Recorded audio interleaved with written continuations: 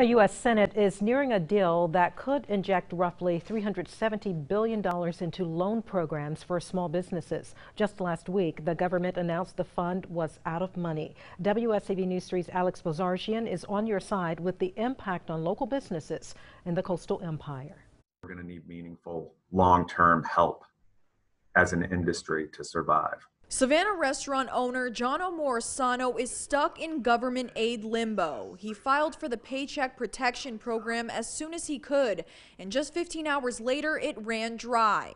I still get emails from my bank saying I'm in a queue, and my banker can't tell me whether or not my loan will get processed or not. Owners of Glow's Coffee Corner in Georgetown were denied the same financial help. They say after they filed the application on time, Bank of America created a new form and didn't tell them. Those that really cared about their businesses, that were there on day one, hour one, standing in line, should not be the ones that were simply cast aside because a couple days later they changed the requirements and didn't notify anybody. Officials say many banks didn't have the capacity to handle the influx of applicants. $349 billion were set aside to help businesses with under 500 employees.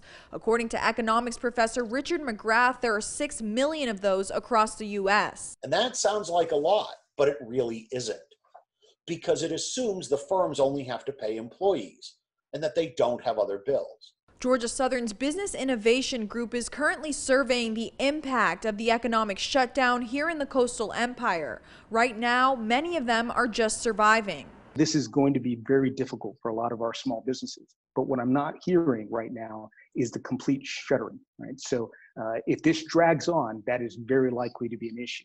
Alex Bozargian, WSAV News 3 on your side.